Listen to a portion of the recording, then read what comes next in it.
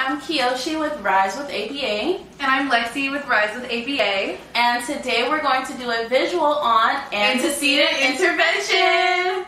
Antecedent intervention is altering your environment in order to prevent undesired behaviors. If you would like to know more about this topic, there will be a video tagged below. Alright. One example of antecedent intervention in action is when a child is in a room and the lights are turned off, they start to engage in crying and screaming or behaviors of that nature. What we can do to prevent that behavior from occurring further is by placing a night light or fairy lights inside the room to help the client be more comfortable in that area.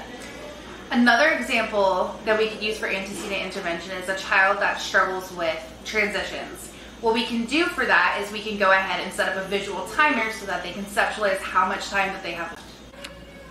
Alright, so those were some ideas on how to perform antecedent intervention. We really hope you guys enjoyed the video and we will see you next time. Bye!